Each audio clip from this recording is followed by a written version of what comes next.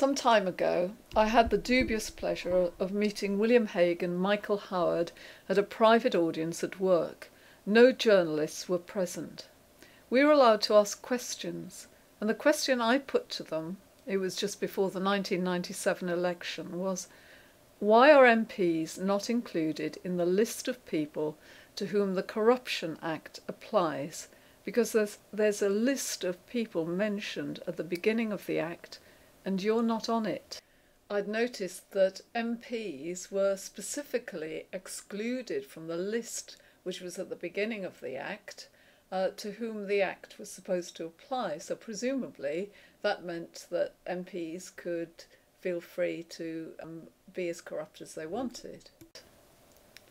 William Hague, as I remember, looked rather blank. Michael Howard started muttering about the Nolan report. I told him I had read it and I didn't think it would be an effective tool to combat corruption. As we walked towards the coffee urn, William Hague walked next to me, and I said, "People aren't going to vote for you because they believe you to be corrupt."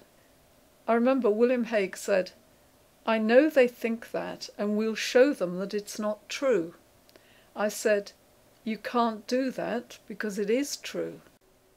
Now, fairly recently, the corruption came to the surface when the Telegraph did an investigation.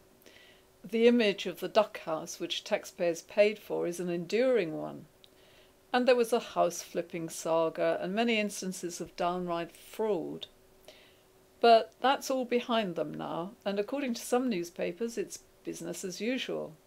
MPs continue to fleece the public at every opportunity. But what I want to talk about today is specifically the granny tax allowances for the over 65s, which are to be phased out, quote, to simplify the system. The money saved is to go to the super wealthy, who have had the honour very recently, we're told, of dinner with Samantha and David.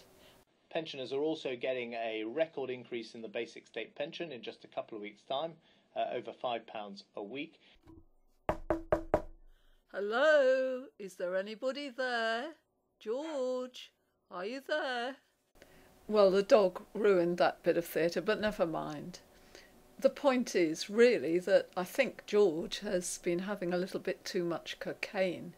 Because does he not realise, has he not been to the supermarket recently? Does he not realise that £5 a week is not going to cover the inflation that there's been? Because there's been a lot more than 5% inflation. The figures are just a fraud, like everything else that comes out of the government. Pensioners are on a fixed income, George. You just don't get it, do you? So what can we do about it? Well, I've got one or two suggestions. Bring in regular drugs testing for the politicians. That's my first suggestion, because half of them are on cocaine, it seems to me, and it takes away their judgment. White powder seen variously on the table in front of them is said to be cocaine. Natalie Rowe is adamant that she did not take drugs that night because she was carrying her son. I mean, it's been said in the papers that he was at university. He wasn't. At the time, he was working for William Hague. I remember that vividly, because he called William Hague insipid, and I didn't know what the word meant. I do now. So there was cocaine on the table. George Osborne did take cocaine on that night, and not just on that night. He took it on a regular basis with me, with his friends. There are more witnesses, not just me, that witnessed George Osborne taking cocaine. So, there are other people out there that know the truth. I remember vividly that on that particular night he had taken a line, and I said to George, jokingly, that when you're Prime Minister one day, I'll have all the dirty goods on you. And he laughed and took a big fat line of cocaine. So what's my second suggestion for our honourable members of Parliament? Well, it's even more important, really. They need to buy their own food and pay their own bills. In all the furore over the expenses saga, the main issue was missed, and that was the fact that MPs don't buy food out of their salaries like everybody else.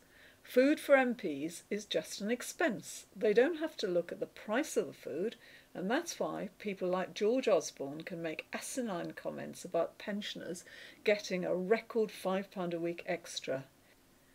Those of you who've heard my other videos know that I always like to look at the big picture. So how does the targeting of pensioners fit into the big picture? Pensioners are under attack by the government. The fact that some middle-income pensioners own a home after a lifetime of work, it has to be said, is the reason why politicians are trying to vilify pensioners and make them scapegoats for problems caused by their banking pals. Remember that Cameron comes from a banking family and he is a friend of the bankers. Cameron trots out that horrible man David Willits every time they want to chip a bit more off a pensioner's small fixed income. Why are they doing this? Agenda 21, that's why.